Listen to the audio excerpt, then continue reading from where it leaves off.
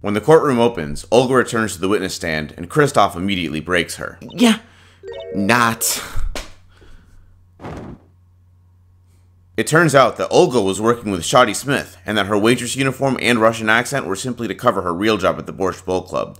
For some reason or other, Shoddy wanted to smash Phoenix's legendary record. She claims to have planted a card in Phoenix's pocket before the game, and to have dealt 5 aces during the last hand, prompting Shoddy to search the defendant.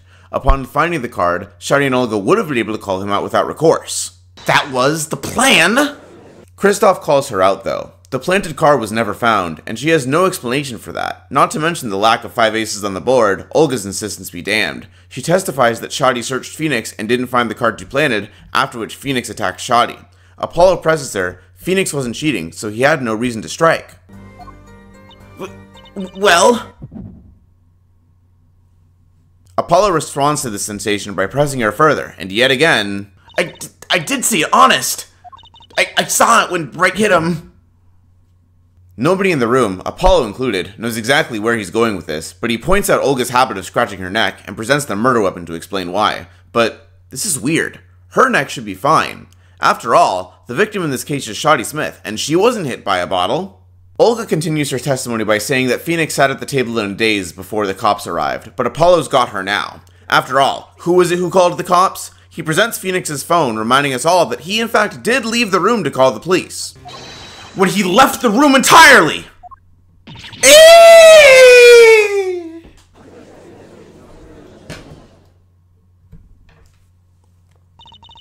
The man who picked up a bottle and swung it that night wasn't the defendant.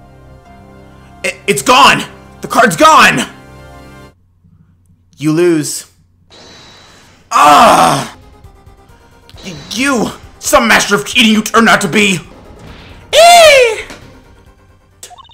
That's why I couldn't reveal who I really was. If it came out that I was in league with Smith, I'd be a suspect for sure. Olga still doesn't admit to committing the crime, but Winston has been all but beaten into submission at this point. Kristoff takes the reins and insists that, by process of elimination, Olga is still lying. After all, the only people in the room were Phoenix, Olga, and the victim. Phoenix interjects too, however, and brings up that fourth person possibility. Not only that, he claims that the fourth person, someone who thought that the cards were blue, is standing in this courtroom right now. There's only one person who had talked about the cards being blue, and only blue, before their colors were revealed to the court. As I expected. Your eyes and ears are sharp as your hair. I was right? Kristoff Gavin. You were the fourth person that night. Kristoff begins by denying this, but Phoenix notes that he's got just as much connection to Shoddy as himself. Kristoff tries to stop Phoenix from testifying, but the decision is Apollo's to make as chief counsel, and Apollo decides to hear him out, but he can't even cross-examine his own defendant before he exchanges words with Kristoff. You were planning this all along, weren't you, right? Just because you wanted to drag me into your little murder trial. The only thing I want is the truth. As I did back then, and now. I thought my office was doing you a favor when we took on your defense. It appears that I was wrong. Justice. Sir! He's lying, and you're going to expose him. Understood, sir. Phoenix says he had dinner with Kristoff before Shoddy arrived, and found Olga's planted card and put it into a bottle. However, the murder weapon has no cards in it. Perhaps a fifth person came and took it out. Oh, and a sixth person could have helped. Still, there isn't much power behind that line of attack. Push him harder, Justice. Break him. It's just you and the witness in the ring. Go for the KO. Phoenix says he left to call the police after Shoddy and Olga's fight, and when he returned, Shoddy was dead. He mentions the wound on Shoddy's forehead, but the photo of the crime shows him wearing a hat. Phoenix now admits that he was the one who put it back on before the police arrived. I believe I was the only one who witnessed his head.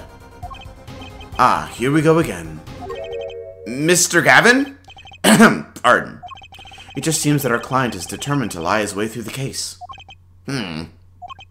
Hey, he's still our client, isn't he? I believe that's enough of that. Mr. Gavin?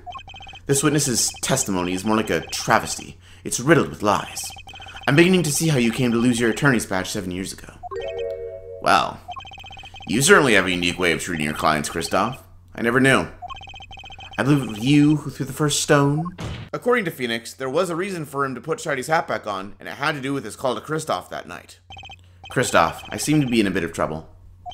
What's this? Game not going well? Something like that. That gentleman who challenged you, he turned out to be good? He turned out to be dead. Someone hit him hard. You mean someone cracked that flawless blown china plate? It wasn't you, was it? Me? Please. The cops should be here any minute. I'm in your hands, should it come to that. And yet another problem gets presented. How did Kristoff know that the victim was bald? The judge calls a recess before our co-counsel is to testify. Apollo finds himself alone in the lobby until a girl in a top hat arrives. It's the girl from Phoenix's locket, presumably his daughter. She doesn't give her name, but she does give Apollo a piece of evidence. The missing fifth ace! Wait, this blotch of red. Is this blood? When court reconvenes, Kristoff immediately tries to dismiss Phoenix's claim, but... Objection!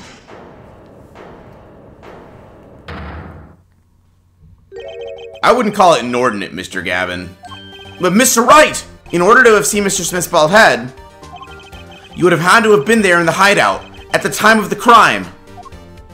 In other words, I must be the real killer, is what you're trying to say. This gets Kristoff to testify. He says he went to check on the hideout and saw Smith dead, Olga unconscious, and Wright with the bottle, all through a window in the corner of the room. Based on this testimony, Phoenix is clearly the killer. There must have been someone else there at the moment of the crime. Justice, I just said I saw no one, not a soul. But that goes against what Mr. Wright said. Ah yes, this mysterious fourth person, who would conveniently be the real killer, I suppose. Glad to see we agree, Mr. Gavin.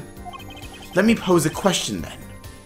Tell me, what possible reason did the real killer have to swap cards in the victim's hand?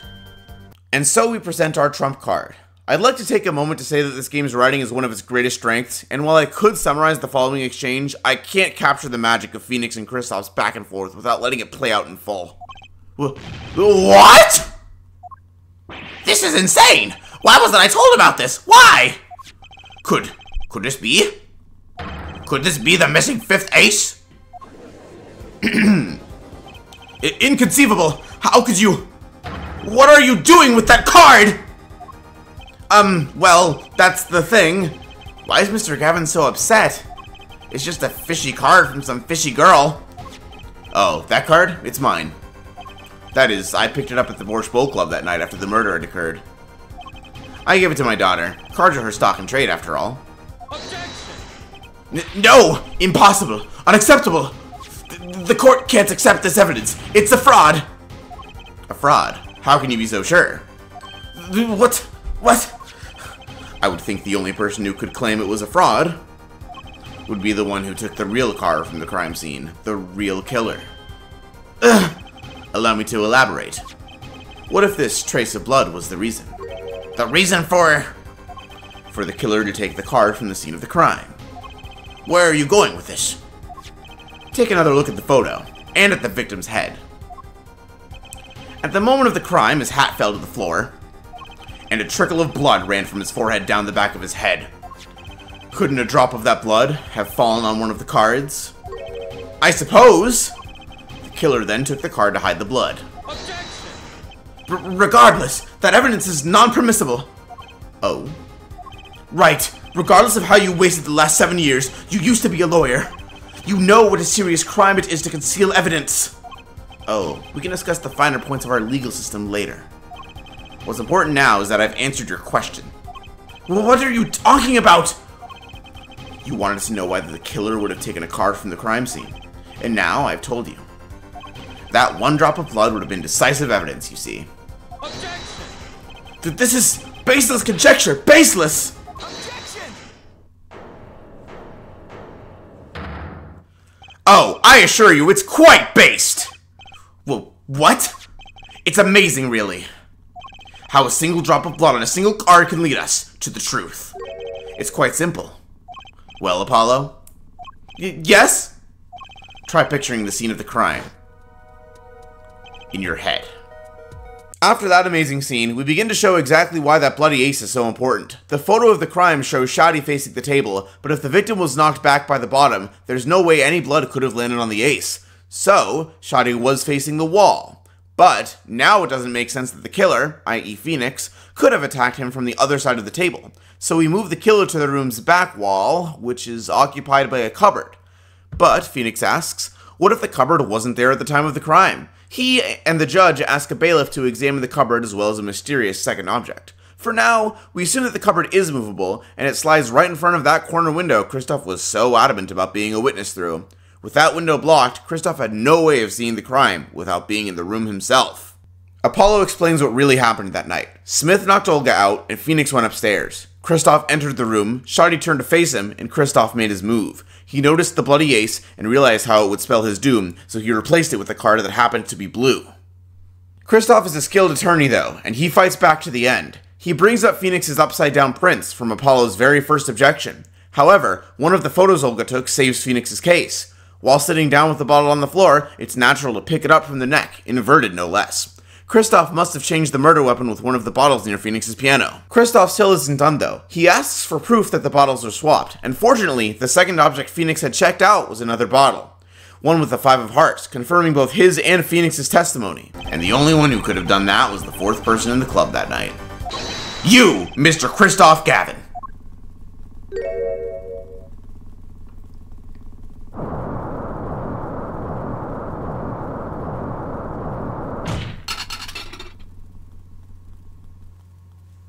Is this your idea of revenge, Phoenix Wright?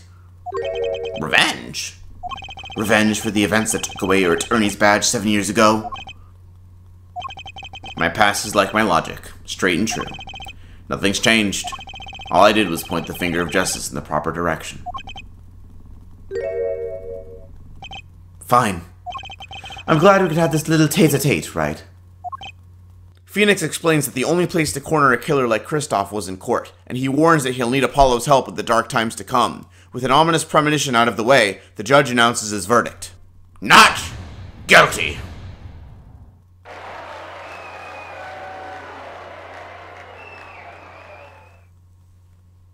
As celebration, Phoenix makes it clear that he knew of Apollo's power, but has no intention of saying how he knows or how it works. Furthermore, he admits that he took the locket from Shoddy. A locket with Phoenix's daughter on it?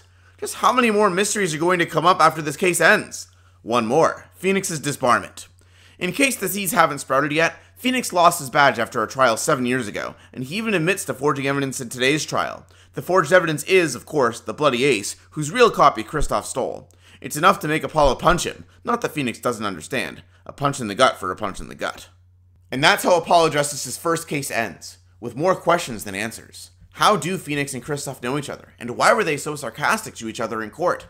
Why did Shoddy want to ruin Phoenix's record, and why did Kristoff kill him? Why did Apollo get those weird sensations during Olga's testimony, and how did Phoenix know he would? Why did the victim have a locket showing Phoenix's daughter, and how is Phoenix able to go undefeated at poker for 7 years? And, perhaps most importantly, just what happened 7 years ago? Why exactly isn't Phoenix a lawyer anymore? To briefly explain why this case is great, I'll first mention that Olga is a great tutorial witness, particularly because she's not fully conforming to the tendencies of one. She's, spoiler alert, actually telling the truth sometimes, and the fact that her truth is often found in what sounds the most suspicious or unbelievable really lends to her name.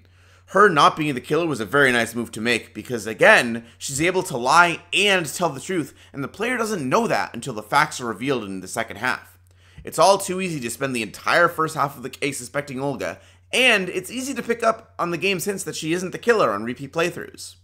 This case foreshadows itself very well in general, actually. From Kristoff being the killer to the mysteries that surround this case and linger for the rest of the game, a lot is set up and just enough gets resolved to make people want to know more, to know the rest. And again, this is the tutorial case. It's probably better written than the second and third cases in my opinion. The characters' interactions showcase their personalities and relationships, as well as their roles in the case and story at large. Phoenix constantly knows more than he's letting on, and is drip-feeding Apollo knowledge to train him. Winston is as hilariously smug as ever, and woefully pathetic by the back half of this case. Kristoff goes from calm to cranky in a way that's genuine, and you can hear the tension between him and Phoenix, even without my dub. And Olga is a great spin on the tutorial witness, as I just mentioned. It raises expectations higher than a stack of noodle bowls for the second case, but as for whether Turnabout Corner reaches them, the only way to know is to proceed on.